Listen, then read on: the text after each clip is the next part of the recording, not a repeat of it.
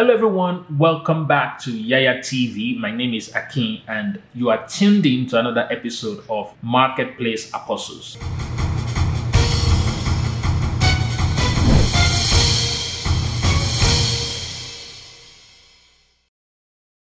Hey, I'm Victoria, aka Sister Vic, and you're watching Yaya TV. We are Yaya the Americas, home of YASM Canada, YASM North America, RCCGNA Youth, and more. Enjoy!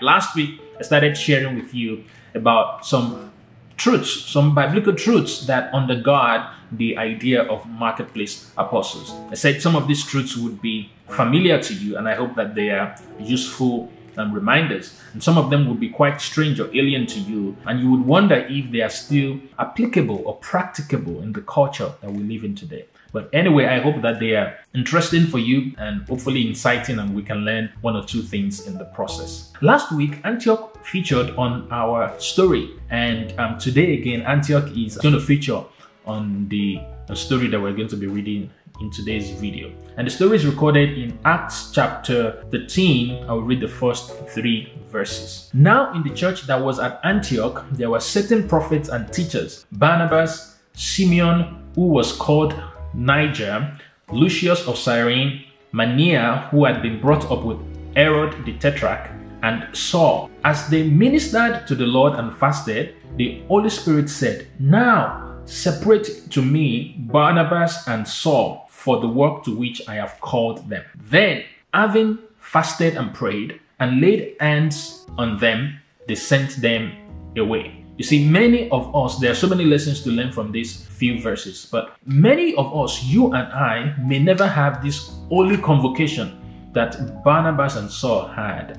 We will never have a time where the Holy Spirit literally, singles us out or calls us out and says, separate so and so, separate Ayotunde and Yetunde unto me for the work that I have called them to.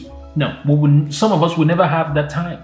We will never have this holy convocation, this time when a voice billows out from heaven, piercing the sky and saying that, hey, this is my beloved son in whom I am well pleased. Hear him, hear him. But if we don't have that moment, does that then mean that you and I are not called? Does that mean that we don't have a calling upon our lives? If you ask the average Christian today, are you a missionary? They would be so quick to tell you that, no, I'm not a missionary. They might add and say that, well, I support mission work overseas. I support mission work in the remote parts of Africa. I support mission work in Mozambique. I do such and such mission work every year. They'll be quick to tell you that. But not many Christians are alive or would immediately admit or accept that they are missionaries. So if we don't have this moment in time where we are called out, where we are singled out by the Holy Spirit, does that mean that we don't have a calling on our lives? Or does that mean that we don't have a responsibility for mission work? I think not. I think not. As a matter of fact, many of us who are not singled out like that have a lot more opportunities to do mission work because of the other things that we do. So my hope is to highlight and hopefully convince you over this series of videos that you are indeed a marketplace apostle. Whether you have had that time of ordination or that holy convocation, whether you have it or not, you are still a marketplace apostle. If you've been a Christian for a couple of months, you must have heard this statement, I guarantee it, that the church is not the building, but that the church is you and I. And that is very true. It's true. It's very true that the church is indeed you and I. If you think about it, for most of the week, the church building is empty. Does that mean that the work of the church is not being done when the church building is empty? If you work the typical 40-hour week, let's do some math here. If you work the typical 40-hour week and you live about 30 minutes from where you work, in a year you would have spent 2,350 hours doing work in a year. Now contrast that to the amount of time you will have spent in the building where the church meets for their weekend services. You would have only spent 75 hours in the year meeting in that building where the church meets. So you see that the time we spend outside church is so disproportionate that we cannot ignore the things we do outside church. The time we spend outside church is so large, this disproportionately larger than the amount of time we spend in church. So the things we do on the job has to matter to God. As a matter of fact, I am persuaded that what you do out there matters just as much, if not more, as what the pastor does on Sunday morning. As a matter of fact, the pastor is supposed to equip you and I for the work of ministry, for the work we do in the marketplace. So when the church building is empty during the week, the work of the church has simply moved into the boardrooms.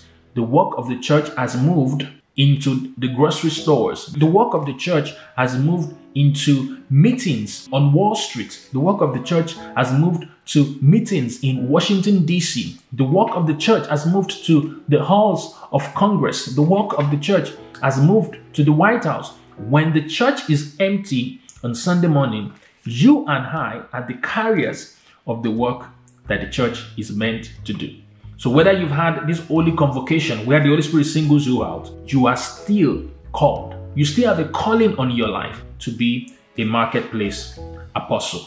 In the next video, I will try and show you further proof from the Bible on how the Bible really makes the case for marketplace apostles, and especially how the ministry of Jesus lends credence to this idea that what we do in the marketplace really matters. The ministry of Jesus and the Bible, the story of the Bible paints a picture that what we do in the marketplace is really more critical for our faith. And I'll show you, hopefully, how the ministry of Jesus lends credence to this idea. Anyway, thank you very much for watching another episode of the Marketplace Apostles, and I'll see you on the next one. Don't forget to subscribe to the channel, like the video, share this video with your friends, those you think might benefit from learning or listening to something like this. So please make sure to share this video with them, and I'll see you on the next video. Bye-bye.